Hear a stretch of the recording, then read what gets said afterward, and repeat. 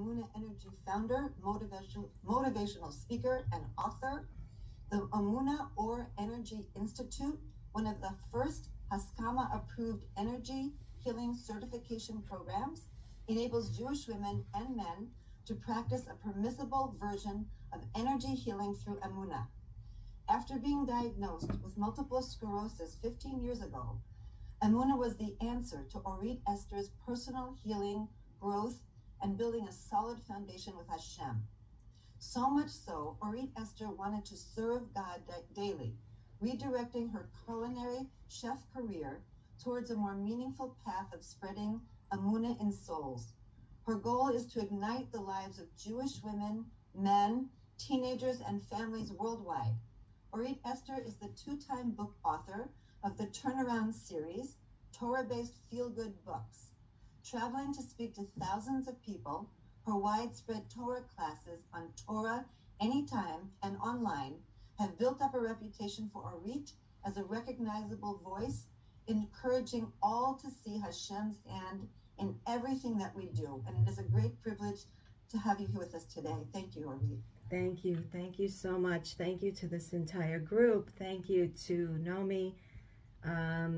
Once again, very, very humbled and privileged to be here, to be with you all. And Be'ezrat Hashem, we'll share together some wisdom that Hashem sends down to us.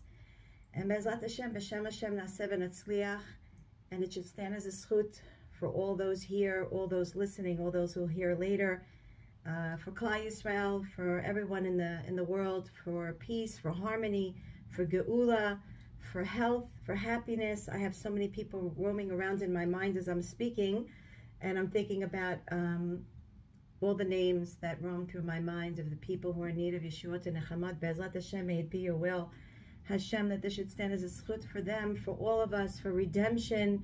Barachamim, redemption's coming, but it should be barachamim, gluyim, revealed kindness. Be'ezrat Hashem, be'karov, mamash, mamash, mamash karov. Amen. So let's talk a little bit about where we are. So I called today's topic and title, Happy Me, Free Me. One of the main reasons is because I'm in the midst. Tonight is our second out of the 3-day class program called Happy Me, Free Me. You're welcome to still join at any time and catch up with recordings. It's a very special program because it really is talking about the psyche, the Jewish psyche, and the psyche and the energy in the world in general, and how we're traveling slowly into this this area of redemption in our mind, body, and soul.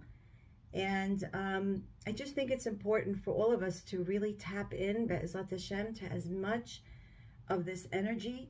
It's so interesting because one of the participants wrote me a couple days ago, and she says, it's so interesting what's happening to me.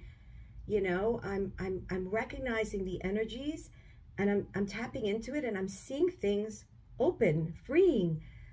You know, if we could just tap into understanding how Hashem gifts us with these moments in time, where He says, now, here, you want to redeem yourself? Here, go, jump in. You're going to be standing by that water soon, by that Yam Suf, you know? Tap into it. Get into, you know, the mode of redemption, because it's happening. And as we've discussed before, the cleaning, the physical aspects of cleaning are not, it's not just the physical. The physical works with the soul, and the soul works with the physical. This is our time for freedom. We left the mindset of Purim. Hashem needed to give us a boost and had us read. He had us speak the Megillah, read the Megillah, listen to the Megillah. The Megillah is also an Haggadah. It also lahagid. It also tells us, and megaleh, Megillah from the word legalot, reveals to us the story of our lives, albeit in a hidden form, whereas in Pesach, everything's revealed, everything's open, everything's being shown to us. But Hashem said, first let me show you the hidden ways into which I interact with you. And know that even if you don't see me readily, I want you to tap in and remember what was revealed to you in the Megillat Esther, in that story of hiddenness. I want you to remember what was told to you then. And then as we're going through the month, obviously we're 1 week into that month, but as we go through that month, Hashem says, I want you to slowly, slowly begin to unravel for yourself how bonded you really are, how bonded we really are with him. And we shouldn't forget that. We should always have that in the back of the resources of our mind. And Hashem is teaching us in these weeks, leading us to Pesach. But again, even this program, Happy Me, Free Me, is something that teaches us a 3-step transformational program based on the Baal Shem Tov that we can use at any moment in time throughout the year. It's about redeeming those parts of self that are crying. Vayitzaku Hashem, there are still parts within us that are crying out to Hashem and waiting to be sealed and bonded and be redeemed from Mitzrayim. We have to understand that those moments of tzarut, of feeling crushed, of feeling limited, of feeling broken, feeling like, oh my, everything's closing in, narrowing into me. My mind can't think straightly. I feel squished. It's too much. It's overwhelming. My heart is constricted. I don't know. Should I go into numbness and just push it aside? Or should I expand and feel those incidences of my life of pain? What are we supposed to do with all of this? And Hashem says that every time we meet those areas in our lives where we feel so constricted, so out of control, so in conflict, there's a part of me that says, no, Hashem loves me. Of course he's going to redeem me. Of course he's going to take me out of this. And there's another part that says, no, but don't you see? Aren't you logically looking at the circumstances of your life? And don't you realize this is one step too deep that you're in? I don't know how you're going to get out of this one. No logical way of being able to get out of this one. And Hashem says, I want you to be in that conflict and still find me. And that's what we're doing when we're organizing and we're searching those crevices. We think we're looking for chametz. Chametz are all those places that are basically have distanced us away from Hashem. So as we're physically cleaning, I want us all to think to ourselves, and we're physically looking, of course, at the same time to organize those areas, those closets, those, I don't need this, I do need that. We're doing that in our nefesh. We're doing that within ourselves. And we're resolving conflicts, and we're not even paying attention that that's what we're actually doing. And so Hashem says, I want you to go into those places of your Mitzrayim. I want you to reveal to yourself those places that you forgot about me. I want you to revisit and retell the stories of your pain to yourself and maybe to others. The whole mitzvah of Pesach is to speak. And we're going to go into this for just a moment, today, to recognize how important it is that soul power, the soul garment that Hashem gave to us, the power of speech, of retelling your story. But first, Hashem says, I want you to treasure those broken pieces. I want you to treasure the battle that you're going through, because it's in the battle that you bring me into it. When you bring godly consciousness into that battle and you say, where are you, Hashem, in here?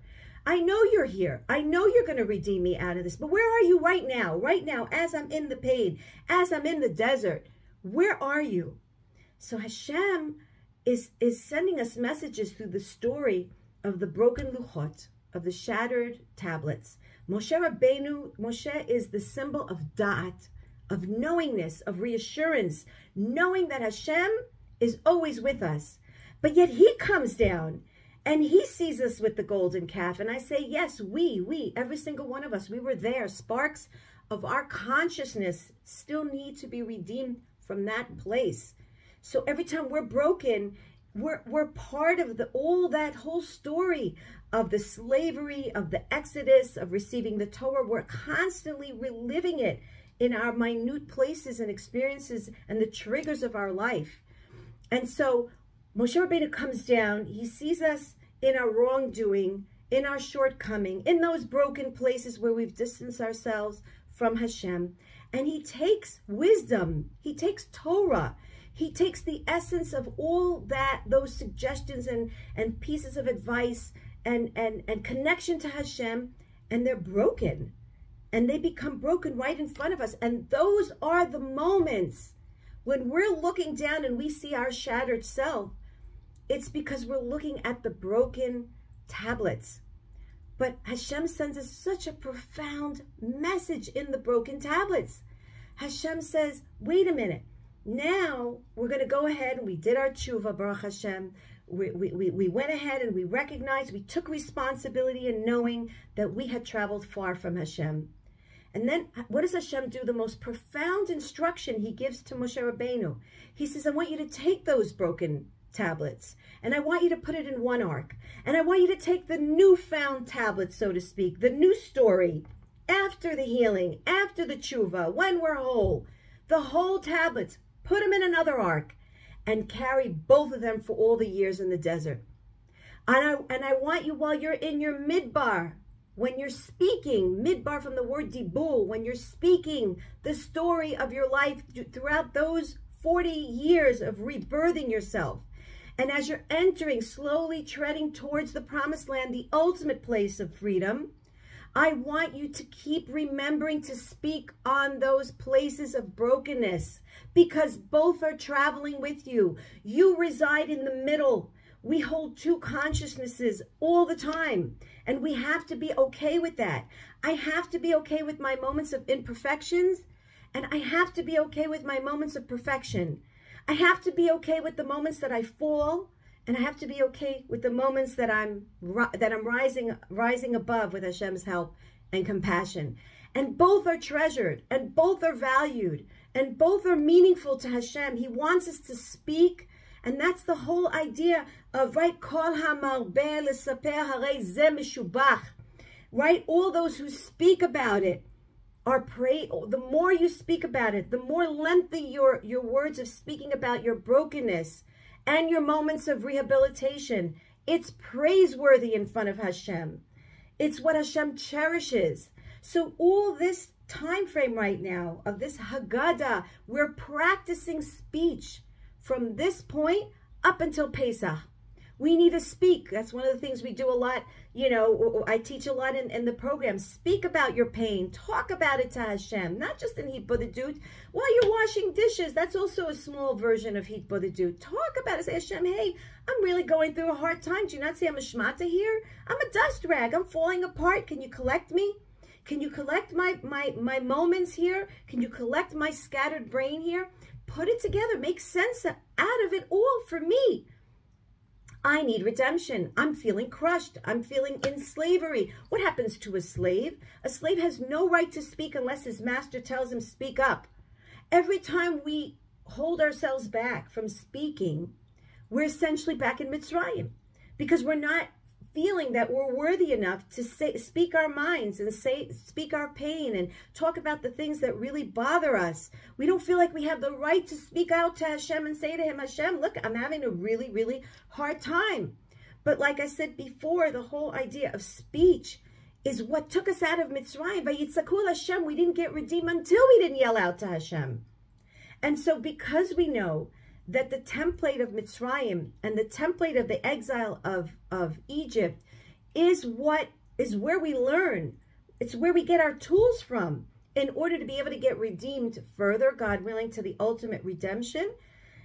Because we know how important that is, and Pesach and Hag, you tell it to your children. You tell your children, talk, speak. You give them candies all night long. You say, you ask them to ask the questions. We beg them to speak up. We want to hear their voices. We want to talk about it. There's a mitzvah to even say the seder to ourselves if we have no one else to share it with, if that's the case, God forbid, or that's the situation, right? The idea is to speak out your heart as you're cleaning out. Don't forget to talk to Hashem. Hashem, I'm organizing my closet, but what I really need to do is I need to organize the closet of my mind, of my heart. There are moments in my life, as you're cleaning, as you're taking out your dust rag, talk to Hashem. Speak to him. Ask him to organize things in your mind. Ask him to piece you back together. He's got the best crazy glue in the entire universe. He gets to piece us all back together. The Ramchal writes something so sweet.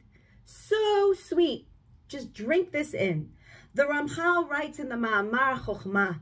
He writes, every time that we speak what was, what is, what was, our pain over potentially what's going to be. He says that every time, because we didn't, so to speak, fulfill all 400 years in Mitzrayim, we got a break of, Hashem did us a favor and he sort of broke it down. And he said, I'm going to cut it short. He says, but what happened to those years? Those years of slavery, so to speak, still need to kind of be lived out. The Ramchal writes, every time we speak to Hashem about what we experience in our brokenness, the slave-like mentality where we feel unworthy, where we feel like the redemption's not coming, where we feel that, God forbid, we have no right to speak up to the master of the universe. We have no right to say to him, get us out of this exile already. Can you please just shorten it up a little bit here? Reveal your compassion. We know your compassionate hand. Can you reveal it to us so that our eyes, our heart, our body, we can experience it? We want to see it. We want to see your Yad Ramah. We want to see your strong hand, and we want to know that you and only you are taking ani lo saraf. It's you, Hashem, that's taking me out of my Mitzrayim. The Ramchal says that every time you re-experience those moments of pain, talk about it. Vayitzaku el Hashem, and you yell to Hashem, you are drawing in the energy of redemption. And you are pushing out the energy of exile. And that's how we can quicken up the pace. That's how we can get us out of Mitzrayim. If we just speak and speak and speak more and more and more. Don't feel oppressed. Don't live a slave-like mentality where you feel that you have no right to speak to your master. Well, your master, Hashem Yidbach Shemo Le'ad. Hashem wants to hear from every single one of us. We're Avdei Hashem. We are the servants of Hashem. Hashem gives us full range to speak to him. He wants us to speak to him. He wants us to beg him to take us out of Mitzrayim. Now, I just want to end off by saying one last thing. We said before that Moshe Rabbeinu represents Dat. We hear so much, and I teach it. Thank you, Hashem. He gives me the absolute rachamim. He pours rachamim on me that he enables me to be able to teach this to women and men all around the world. Mindfulness. That's what we're hearing about. Everyone's talking about mindfulness and awareness and consciousness. And we're learning about epigenetics and how the whole idea of changing our genes can come from changing the consciousness. Everything we're speaking about right here. Reinventing the wheel, reinventing the perception, tap into quantum physics, the observer's effect, and being able to see our reality from a completely bird's eye view and godly vision. That changes our lives. That changes the biochemistry that flows in your blood. It changes the way your organs secrete, whatever it needs to do in order to send the messages out. It changes the neural pathways in the brain, neuroplasticity. It changes the way your brain actually thinks. When you decide to see light in the situation and you decide to shed new light, godly light and purpose into everything that's going on into life. But we know, obviously, that this is the whole symbol of Moshe Rabbeinu. We know this is the key of freedom. We don't need science to tell us that. And yet, look at this. I always say this because I feel like this is so empowering, right? Paro, if you take the letters of the word Paro, Pei, Resh, Ayin, Hey, it also spells Oref, Hashem, the neck of Hashem. Just switch the letters around, play some Scrabble here. That was one of the beautiful ways that the Baal Shem Tov HaKadosh would bring about redemption for those who came and seeked help. He would change the letters, the order of the letters of that which they were experiencing, and he would be able to get them to see the other side, the other angle of their situation, and thereby they would experience redemption and healing by just changing the way that they look at the same circumstances. You look at the same circumstances, you say, oh, wait a minute, these are black glasses. Okay, oh, my pink glasses, they're right here. Okay, let me go get my pink glasses. Let me put them on. oh, now everything's like hunky-dory. It just looks so pink and beautiful and nice. And that's literally how we could, and one of the ways that we do that is by using the mechanism of our mouth. Paro and Orif Hashem, when we, God forbid, turn our back on Hashem, that's Paro. Paro means I'm turning my neck around. What does it mean, my back? What is the neck? When you see somebody's neck, you can't really recognize who they are. When you see somebody's back, you can't really tell, well, is that my neighbor or is that my friend's neighbor or who is that? How can you tell a person from a person when you see their face? Panim from the word pnimiut. That's the whole Torah, the Baal Shem Tov. It's the pnimiut, so I could see the panim of Hashem, right? But what does Paro do? He turns us around, so to speak. He gets us to, so to speak, see as if the Acharayim, God forbid, the back of Hashem, and everything's in the back. You know, people who suffer from neck aches, one of the first things I ask them when I do energy work or I'm trying to coach them through, I say to them, like, how much of your life is translated into seeing the pnimiut, going deep into the situations of your life. How much do you see Hashem in it? Do you work on it? I mean, obviously, none of us can really get to that ultimate level, but do we work on it? Do we yearn for it? Do we want it? Do we scream? So how do you fix it? How do you fix seeing Hashem, so to speak, from the back? And now I do. You know what? I yearn. I want to see Hashem now in the front. How do you do that? Turn yourself around and use your mouth. Your mouth is not in your back of your head. Your mouth is in the front. So every time you use your mouth, you're facing Hashem. When you want to speak to someone, I'm not going to speak to them like this and speak to them while they're in the back of me. I'm going to turn myself around. So if you want to turn yourself around and you want to see Hashem, so to speak, more so, obviously, none of us could speak and see the face of Hashem, but if we want to be more in contact with the pnimius and the insight and the depth of what's going on and have more of a frontal conversation with Hashem, speak to Him. Because every time we ignore, we don't speak to Hashem, it's like we're sending a message to Hashem as though we're ignoring Him. So one of the ways, that's why, one of the ways that we could really see Hashem's hand in the broken areas of our lives is by speaking. And we need to speak a lot during these weeks. We need to speak a lot. Speak to Hashem every moment that you possibly can, especially during these weeks. Speak to Hashem. That is your ticket out of Mitzrayim. And even if you think, I'm just speaking, Hashem's not speaking back, Hashem has infinite ways of being able to speak back to us. He sends us books. He sends us classes. He sends us friends. He sends us articles. He sends us all kinds of different ways. Suddenly we're passing by and we hear, happen chance, we hear two people talking in the background. I open up my window and suddenly I hear my neighbor, not that I'm looking to eavesdrop, and I hear them talking about something. This is the way that Hashem communicates back to us through the circumstances of our lives. He sends us the message. That's the bat kol. That's the voice of the daughter speaking back and answering back, and Be'ezrat Hashem enabling us to hear the messages that we so badly need in order to understand more of the reasons as to what to do with the circumstance of how to get out of our Mitzrayim. And Be'ezrat Hashem, may we all be zocha to hear that voice.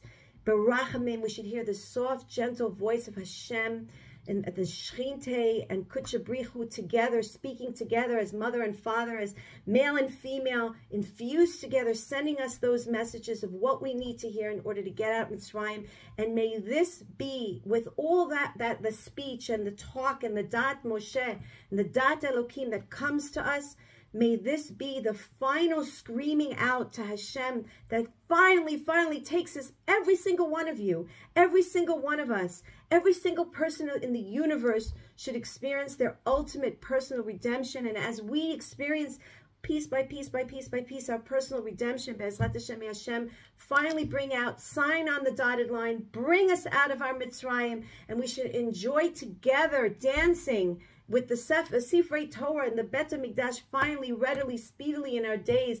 בעזרת השם ברחמים גדולים וגלויים במהרה בימינו, אמן.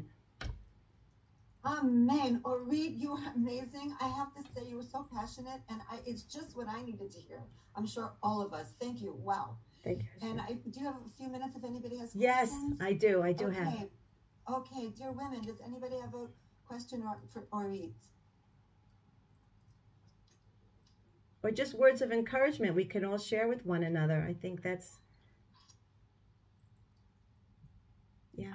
I want to tell you, you're a gift to Hashem and to all of us. Thank you, Hashem. Gesehen and all the miracles. Amen for all of Israel. You have amazing power to help other people. Thank you, Hashem. You know, they say, "Mi besari chazeh eloka." You know, when you've been through and you're going through the Emuna boot camp, you can understand the pain of others. And from our own ashes, we will rise. We will rise together because we all know what it feels like to be in pain. And I feel the pain. I feel the pain very intensely. And we just have to stick together and rise together. We will do this. We will do this. We will show Hashem. We will do this. Bezat Hashem. No, Orit, I feel like my own Yetzer Hara, like Purim, and now it's like stronger than ever. Like, you know, it's amazing how it just comes and surges up. So thank you for these words. Hashem. You're giving us tools for how to deal with it. Bezat Hashem. I'm inviting everybody to also join the Or Talk podcast, right? And any of the retreats that are coming up. Also, I have a bunch of retreats coming up, God willing, in May, in Israel, in LA, in New York. You know, let's do this together. Please Hashem Geula by then, but we have to keep working. Yes, we will send links of everything. Please Hashem. Thank you. Have a wonderful day. Thank you so much. Thank you so much.